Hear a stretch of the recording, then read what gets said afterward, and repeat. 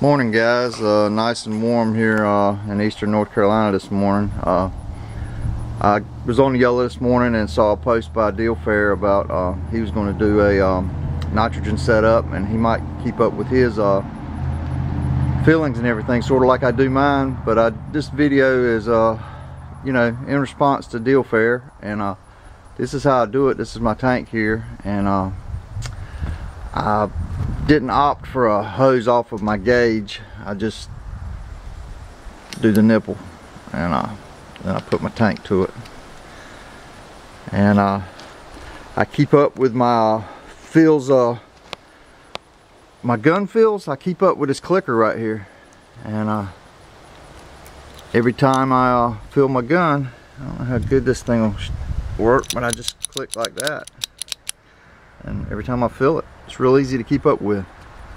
And I keep my fill probe for my cricket hanging here. When I need to use it,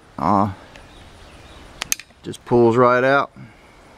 Pop that off, hook it to the hose here, and stick it in a gun. It's kind of hard for me to video holding the camera and doing all this stuff. And let me lay it right here. Take two hands to put it back together. And then I have my little a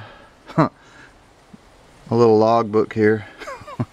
And every time I fill the tank, I write her down. And not only that, you know, of course I log it on the yellow, but I just thought I'd do this little video to show you guys, you know, how I do it. Deal Fair, I look forward to your posts with your nitrogen setup, and you know, everybody does things different, you know, and maybe I can learn something from you and a better way to do it. Thanks guys.